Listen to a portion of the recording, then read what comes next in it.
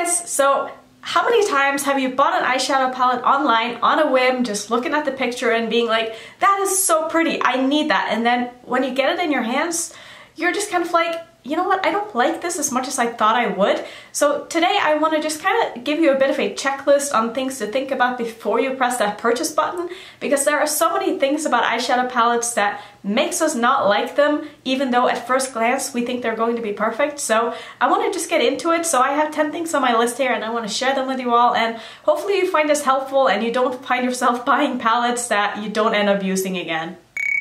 So these are going to be in no particular order. I have a list on my phone. I haven't really organized them, but the first thing on my list is how many shadows are in this palette and what kind of a size do you prefer in your eyeshadow palettes?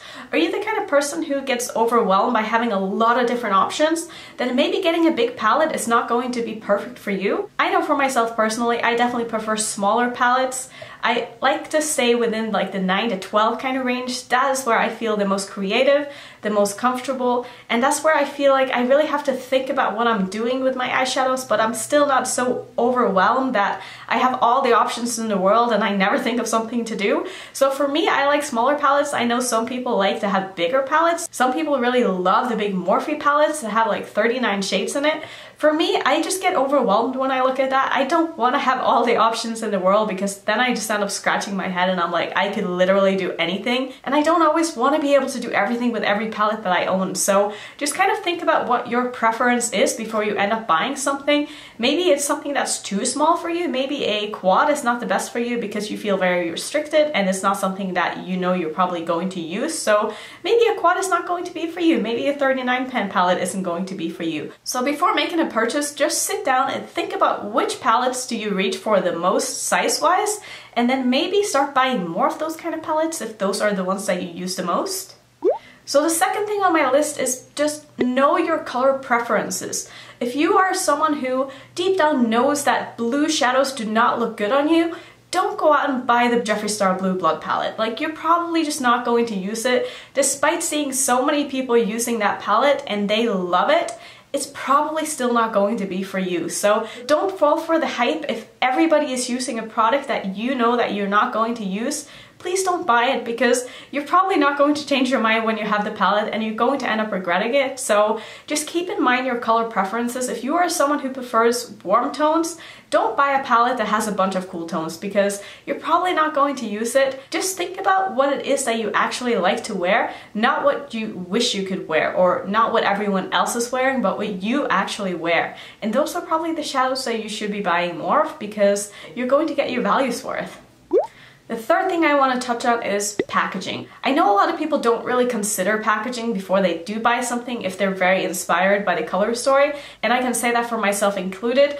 I don't really care that much if the packaging is big and bulky, so I will probably buy something if I really like the colors that are inside of it. But if you are someone who hates bulky packaging, who don't know how to store it, who just get mad when you look at it and the packaging makes you not want to use the product, you probably should not buy that product, even if it's something that you really like.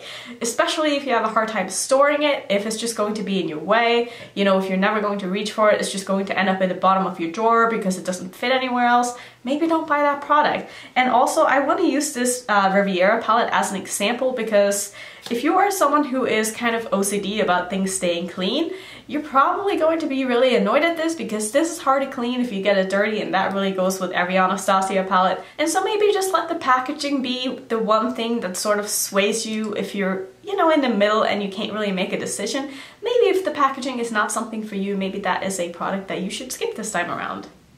Now, I feel like the next 3 points that I want to touch on are probably the most important when it comes to buying an eyeshadow palette. And so the first thing I want to mention is look at the ratio between the mattes and the shimmers and know what kind of formulas that you prefer to work with. Are you someone who really likes to build up a crease using like 3 or 4 different colors in your crease? Then you probably want to have a palette that has more mattes than shimmers in it.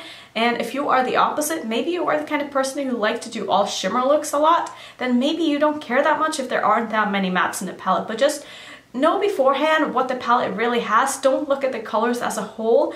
Try to break it down when you're looking at Trend Mood or wherever you are looking at palettes. Maybe you're on Sephora's website. Really zoom in on the palette and make sure that you know which of the shadows are mattes and which are shimmers. And then think about how you would use those together and if that is a color story that inspires you. And so to take that into the fifth point, make sure you know how the matte colors are going to work with the shimmers, because that is really what determines your end look. So I just want to use the Riviera palette as an example for this, because I feel like this color story threw a lot of people off and not many people really analyzed this before they got it, and then when they got it they felt a little bit stuck and restricted because of the mattes versus the shimmers. So if you take a look at this, at first glance this palette looks so colorful. You have some blues, you have some purples, you have some yellows, you have pink, you have everything you would need as a colorful palette, right?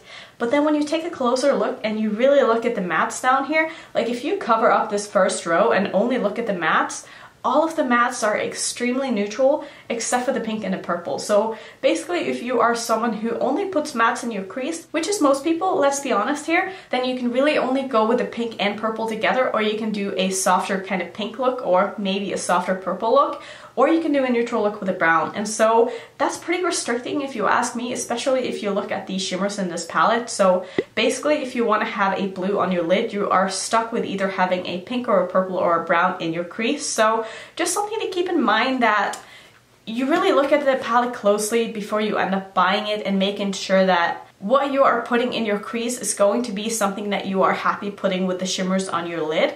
So I know a lot of people don't really analyze the palettes before they buy them. They see something colorful, they buy it, and they're very disappointed when they get it because they didn't really think it through before buying it. So just really zoom in on the palette when you are on the website before buying it and make sure that you think about what the looks are going to look like before you put them on your eyes, before you end up buying that palette. So my seventh point is basically, if you know that the palette is not 100% perfect for you, but you still want to buy it with the intention of using it with other palettes, be honest with yourself and really ask yourself, am I the kind of person who will use this palette with another palette? A lot of people say all the time that, yeah, I'm going to use this palette with a different palette, but then you never see them using it with a different palette because they aren't really the kind of people who will pull in two different palettes to do a look with. So just be honest with yourself. If you are someone who don't usually use two palettes to do your makeup with, don't expect to start using that palette with another palette, because let's be real, you probably will not be doing that. So, you know, just kind of think about it and don't tell yourself you're going to do something if you know you're not going to do it. And don't tell yourself that you're going to become that person who will use two palettes in your looks when you've never really done it before. So, you know, just be honest with yourself.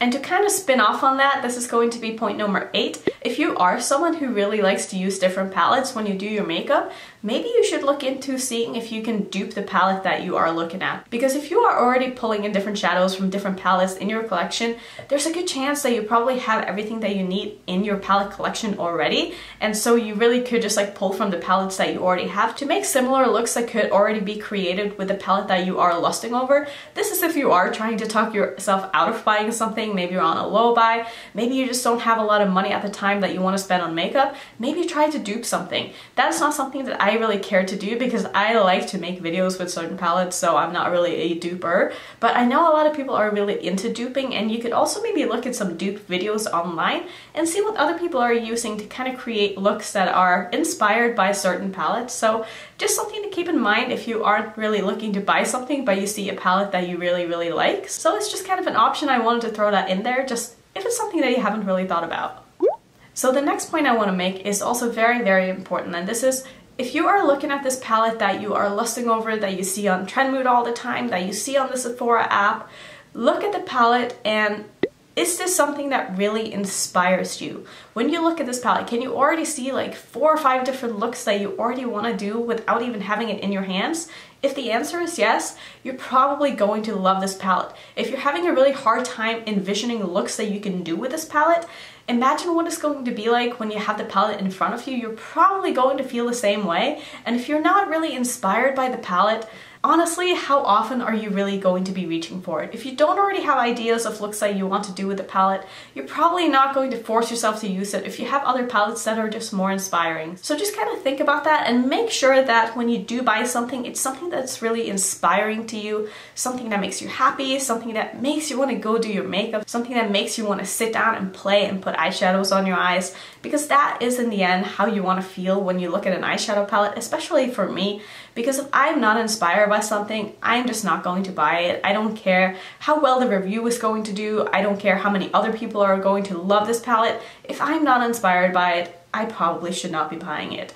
And the last point is price. I feel like this is pretty self-explanatory, but I feel like I had to throw it in here. So, you know, make sure that if it's something that's really expensive, are you going to get your money's worth? It's different if it's a very cheap palette. Maybe it's a Colourpop palette. You know what? It's fine. It's not that expensive. If you don't use it that many times, oh well, you know what? Like, you had fun with it while it lasted, and if you can afford it, like, who cares if you don't use it that many times? But if it's something that's really expensive and it's an investment for you, make sure that you know you're going to be getting a lot of use out of this palette, because otherwise you're going to feel guilty. You don't want to feel guilty over makeup. You don't want things in your collection that you look at that makes you feel bad about your purchase if you don't end up using it. So those were all my 10 things on my list. Let me know if you found this helpful at all, because I know for myself that it took a long time for me to kind of figure out what palettes inspire me, what palettes I should buy, which ones I should stay away from, because there are so many out there. The market is so big and it's only getting bigger. So